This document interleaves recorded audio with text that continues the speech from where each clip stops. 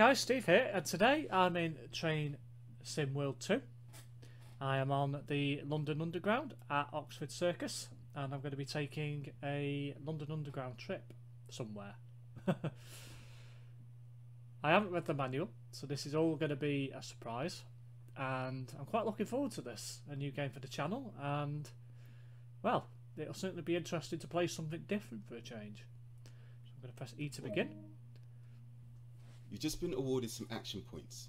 These are displayed in the top right corner of the screen and count towards your overall experience. It is necessary to be fully observant of the surrounding world. Practice by looking up, down. Oh, okay. Interesting.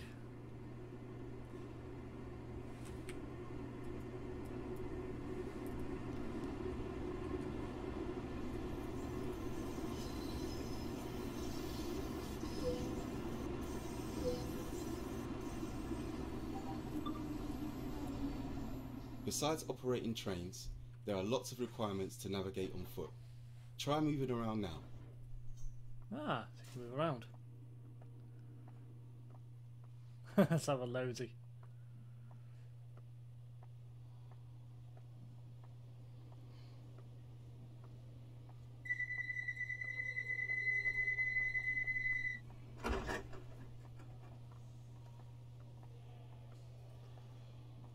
Follow the markers to the northbound platform.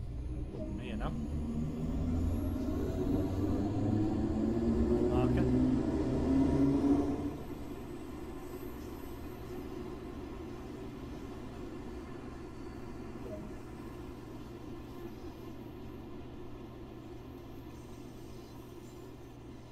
It didn't feel very realistic walking up them steps. You couldn't hear any footsteps.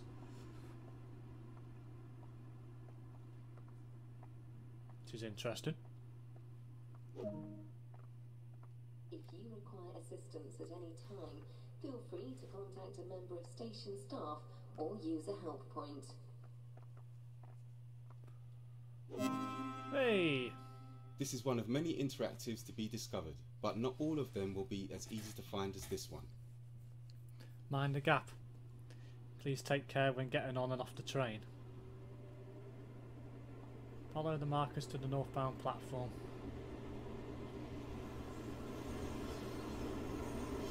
So I'm just timing in the train coming in.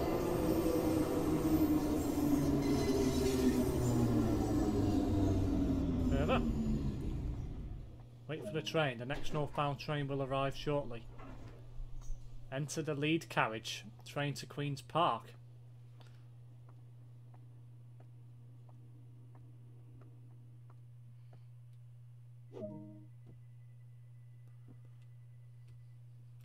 Okay, another seat. Recover You passenger. can pause the experience at any point and review previous and current objectives. Check it out now, then return to the game when ready.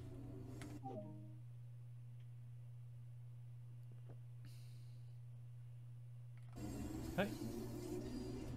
Follow the marker to the staff door.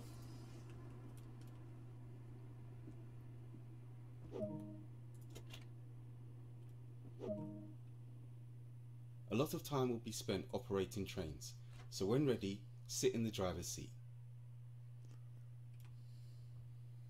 Okay.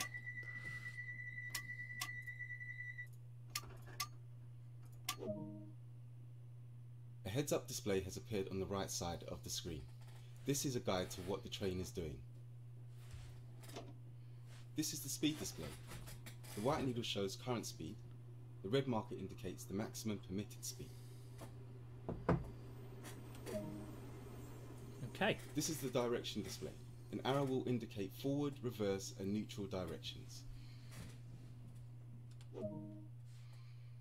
This is the power display. A number will indicate what position the power control is in. These are brake indicators.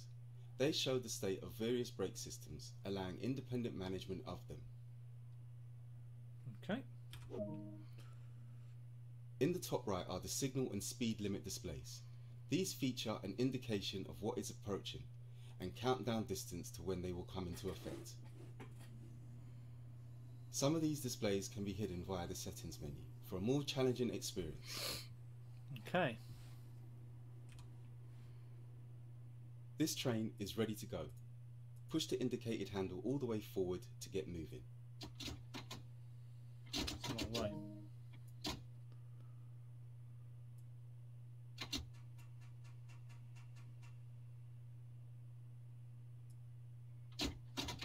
The Bakerloo line runs for just 15 miles. Brake control. But along that length it connects the suburbs of Harrow, the affluent districts of Maida Vale and Marylebone, and famous places such as Baker Street, Oxford Street and Piccadilly Circus.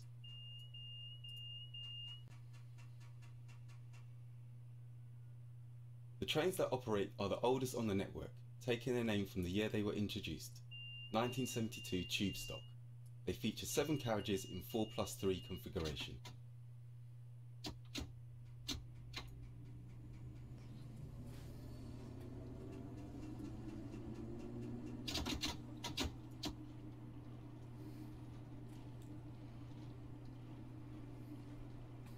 Okay. Not quite sure what kind of speed you should be doing, but we'll just take it easy for now, just while I'm learning controls.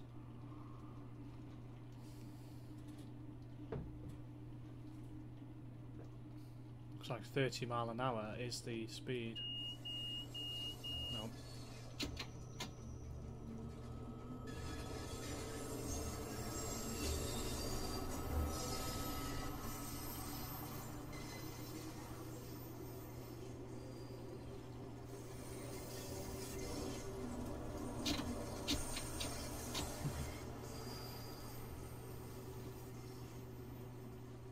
Congratulations! This is just the beginning of your experience. There is much more to be explored. Welcome to the London Underground. Join the ranks to keep millions of annual passengers moving between the suburbs and world-famous locations throughout central London. Take to the controls of the oldest tube trains on the network and convey commuters from residential to commercial districts across the city. Along the way, don't forget to place route maps, repair platform monitors, put up posters and restock newspaper dispensers. This is the Bakerloo line. Okay. So that's the tutorial completed. So, what happens now then? So, I'm guessing I can now start a new trip essentially and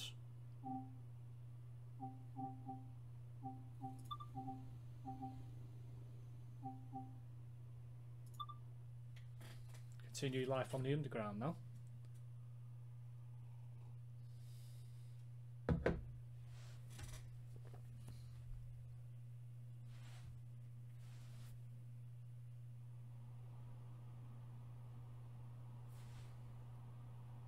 Welcome to your first day on the Bakerloo line of the London Underground.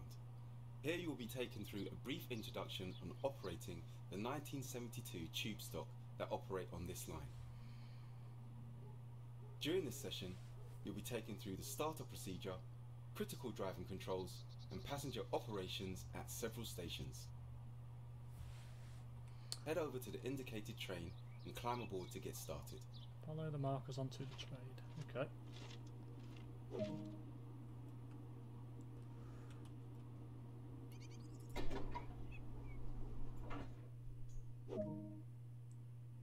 Take a seat in the driver's position.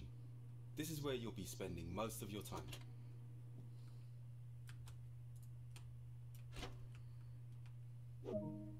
Okay. The control switch activates the train for operation.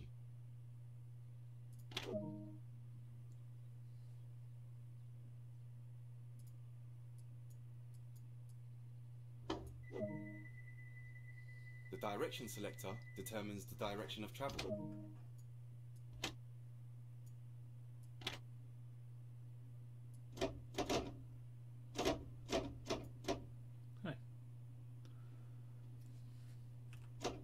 Ah, right, okay, that's handy to know.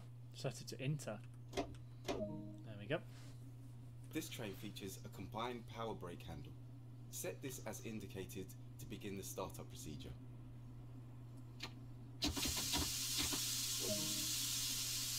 D to decrease the traction brake control. Okay.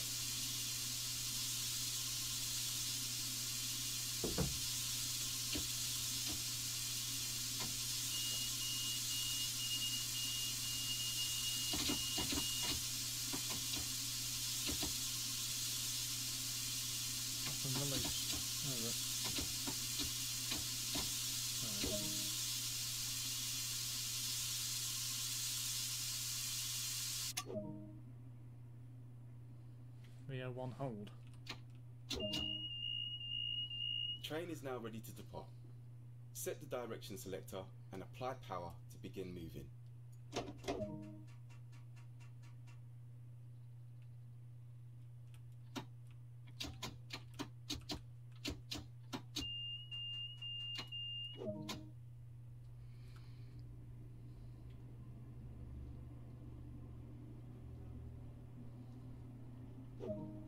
Coasting is a method used to efficiently maintain speed and reduce component stress and maintenance requirements.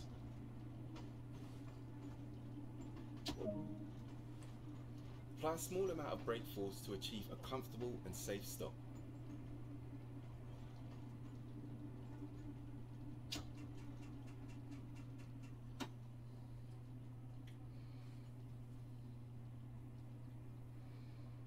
Stop the front of the train on the green section of the marker.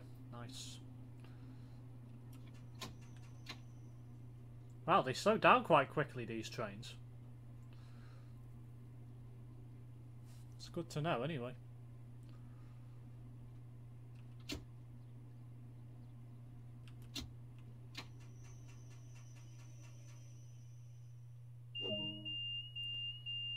Take a quick glance of the platform to ensure all is safe before unlocking the doors.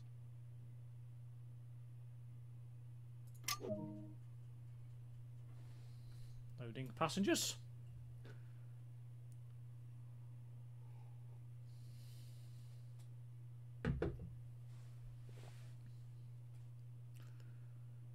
Oh, now close It's the time doors. to get going.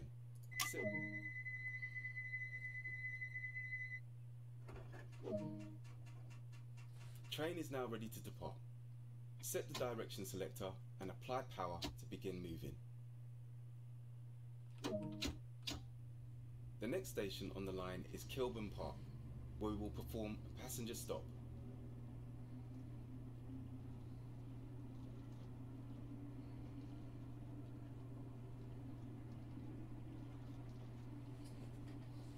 Nice so far, this.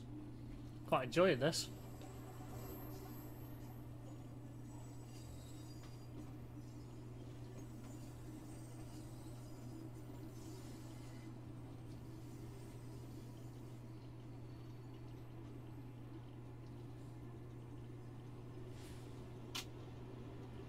Don't know what that is.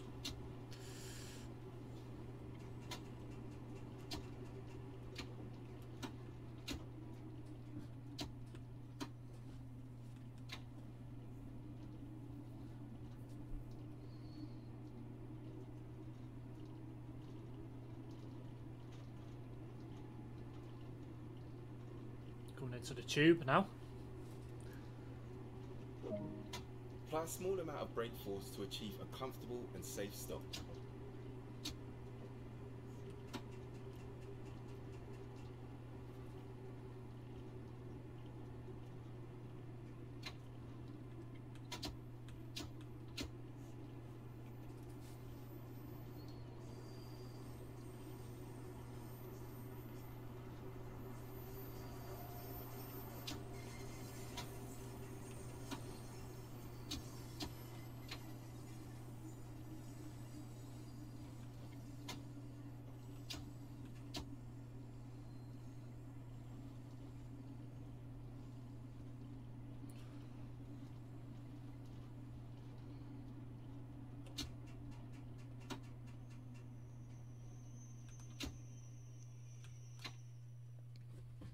Pull up a bit further.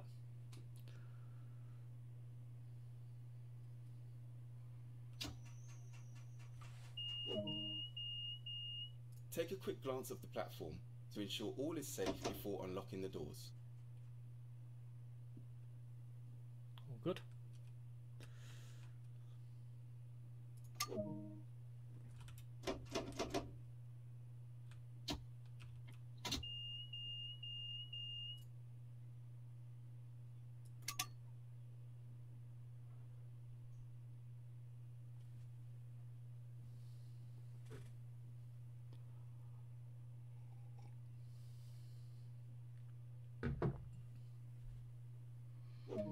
Okay, It's time to get going. Set the doors to locked. Alright, there's lots of controls to the doors, okay.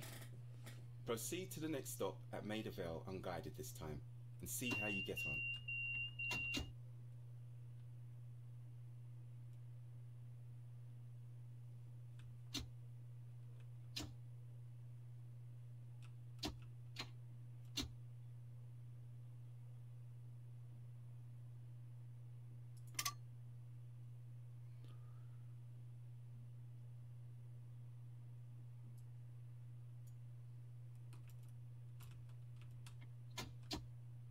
Would help if you set the train to the correct direction, wouldn't it?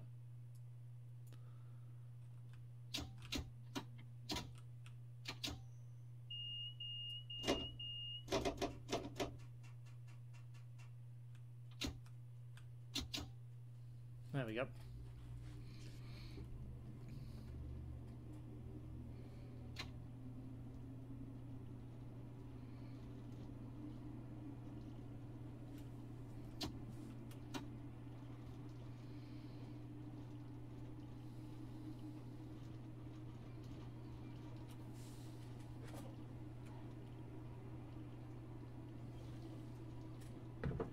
In time, I will become a good London Underground driver, pretty sure.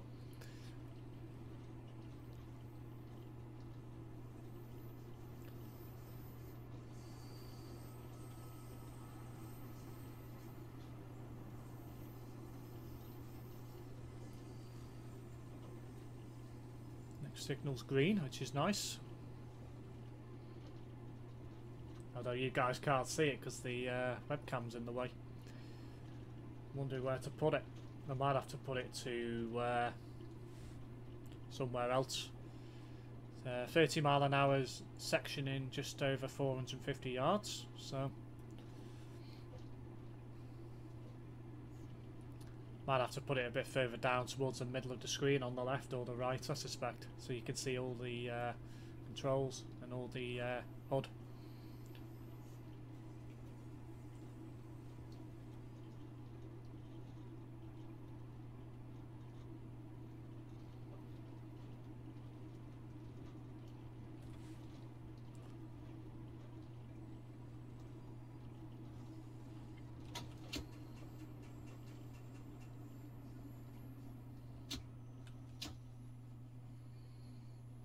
Need to brake a bit later.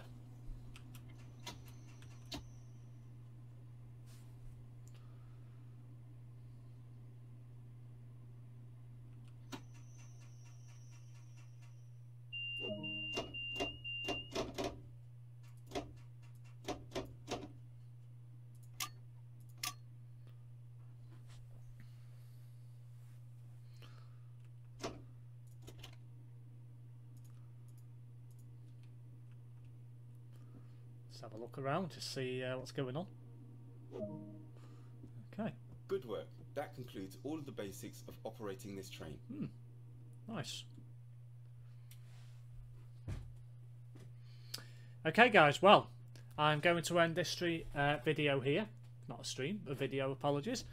I will be back soon with more Train Sim World content. Coming up later on this evening, I will have an OMSI 2 video. And I will be taking a trip from somewhere in London. I've not decided where yet, but it will be on the above ground in London that I'll be taking a route, probably from one place to another, because they are quite long, so I expect this video probably to be about 45-50 minutes, something like that. But for now guys, thanks for watching, and I'll be back soon with more content.